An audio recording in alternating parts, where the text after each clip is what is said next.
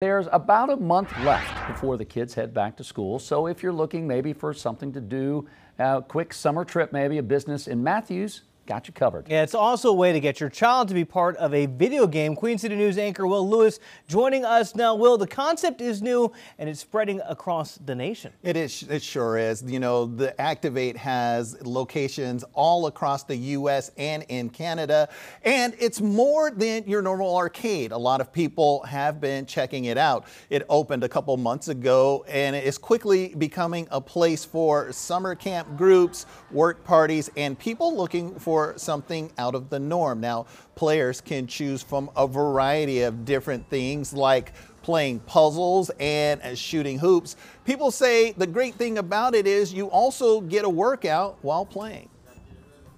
It really takes you as the player and takes you and puts you into the game where you get to solve problems, move around, get puzzles, and just generally work together to accomplish a similar objective.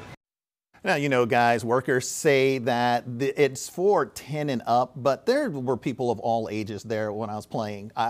Yes, I will say that. You totally skewed the age curve. Yeah. But they say 10 and up, but people there were for all ages. And it's a cool concept because when you walk in, you just see this white wall and you're like, it's not really a good thing. But then after that, you walk there and you see all these rooms. It's a great thing. You were telling us this morning there's something where you throw baseballs like at asteroids that are coming at you. Like it's real super physical. It is, and it's like a whole bunch of little screens and you see these asteroid rocks coming at you and you're throwing baseballs at the screen and you've got to bust these asteroid rocks before you lose all your lives. Yeah.